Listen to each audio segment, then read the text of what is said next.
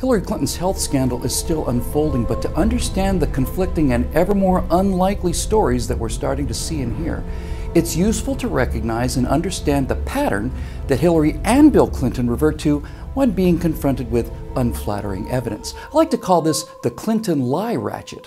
So, let's put aside Hillary's health problems for a moment in order to observe how the Clinton Lie Ratchet worked on the previous scandal, which was the issue of her private email server.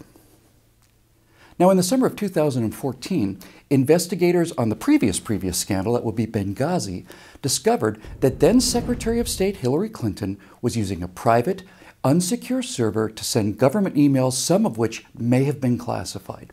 Now, once Hillary realized that there was actual evidence of wrongdoing, something, tangible, not something that can be just blamed on conspiracy kooks or the deplorable and vast right-wing conspiracy, then the ratchet kicks in by telling a lie, which is the least damaging lie possible.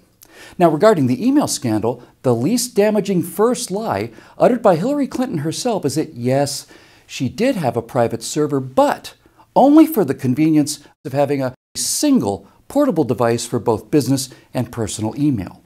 All of her work-related emails had been turned over, she said, so the ratchet locks the damage to a little bit of poor judgment, and now it's old news, case closed, let's move on. But we discovered that contrary to the least damaging lie that she told us in the beginning, there were in fact work-related emails on the server that she did not turn in. Now, faced with more actual evidence, the ratchet slips one notch, and now we lock into the second least damaging lie, which is, okay, well, not everything was turned in, but no harm was done because none of the work-related emails that she neglected to turn in were classified. By the way, a press corps not dedicated to suppressing news would have realized, just as we right-wing nutjobs did, that the simple admission that she did not turn in all of her work-related documents for whatever reason was an open admission that she was in violation of U.S. Code Title 18, Part 1, Chapter 101, Section 2071, Paragraph A, which in fact is a felony. And of course, if you're running for president, a felony looks pretty bad on the resume. Then we discover that classified, secret, top secret, and above top secret emails were in fact stored on her private server, disproving the second lie. So now the ratchet proceeds to the third least damaging lie, which is, okay, they may have been secret, but they were not secret at the time that she received them. When this is revealed to be a lie, the Clinton Lie Ratchet moves to the fourth least damaging lie. Okay, they may have been secret at the time she received them, but they weren't marked secret, so she just didn't know that they were secret.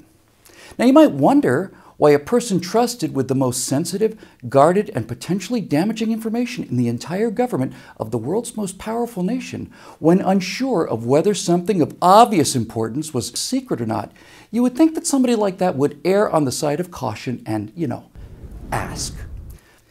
Well, when we then discover that many of the emails were in fact marked C for confidential, well, then the fifth least damaging lie to be trotted out becomes so desperate as to become an open farce. Hillary Clinton thought that the C stood for a paragraph heading. None of the other paragraph headings were marked A or B or D or even E for effort at this point. When the utter ridiculousness of the fifth least damaging lie is revealed, then the Clinton Lie Ratchet moved to the final tooth, the sixth least damaging lie, which was this. Yes, they were marked classified, but in 2012, Hillary Clinton fell to the ground and hit her head so hard that she forgot the briefings and the protocols on how to handle top secret information. This last least damaging lie is in fact so damaging, the candidate for President of the United States hit her head so hard that she forgot how to handle classified information, along with God knows what else got knocked out of her head, that you have to just wonder why someone would revert to a lie that damning and damaging in the first place.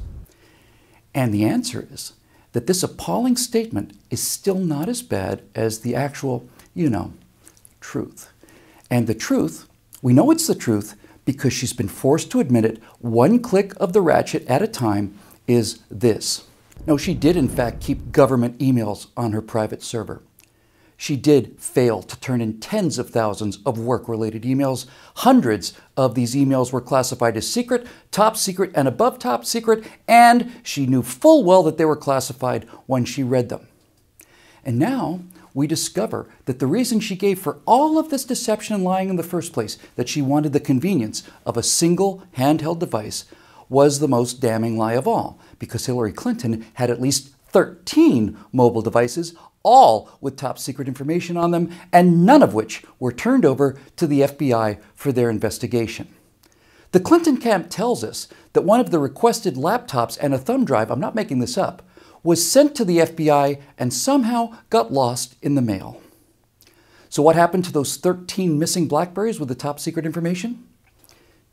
Her dog ate them. And that last ridiculous claim is the only statement in this absurd, blatantly obvious goat rodeo of contempt, corruption, and felonious misconduct that they did not, in fact, ask you to believe. Likely, they're saving the dog story for the Clinton health scandal, which is unfolding using the exact same Clinton Lie Ratchet, and which we're going to deal with in the next firewall. We need your help to keep these messages coming. If you want to help us make a difference, please go to billwhittle.com and become a member.